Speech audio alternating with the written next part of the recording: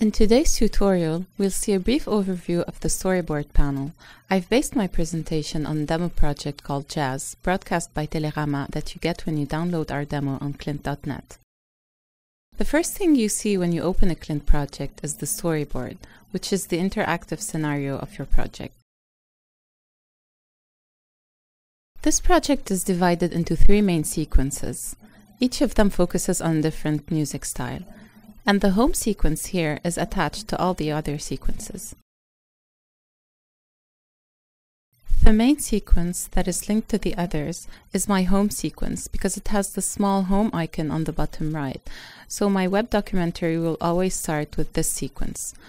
I can create as many sequences as I want by right-clicking on an empty area of the storyboard and choosing Add New Sequence, or I can directly drag and drop media from my media library into the storyboard area, which will create a new sequence for me. Clicking on a sequence on the storyboard brings up the Properties panel, where I can change the title, duration of the sequence, add tags or descriptions, and I can also change the background color of the sequence and its opacity.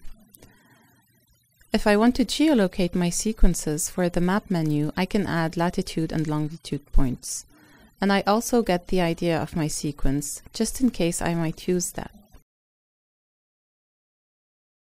You can move around on the storyboard by pressing the spacebar and then click and dragging with your mouse. And you can zoom in and out with your mouse wheel.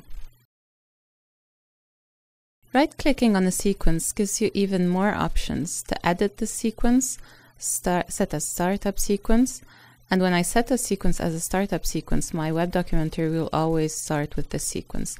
I can duplicate, delete, change its size and its color.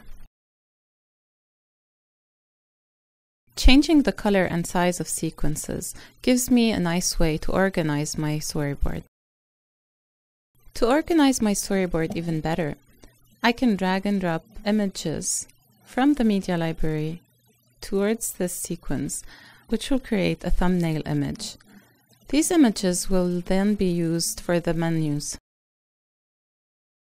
And to create the interactivity in your project, you can create as many links as you want between the different sequences. Creating a link is easy. You just have to click on the small circle beneath the sequence and drag it towards the sequence you want to link it to.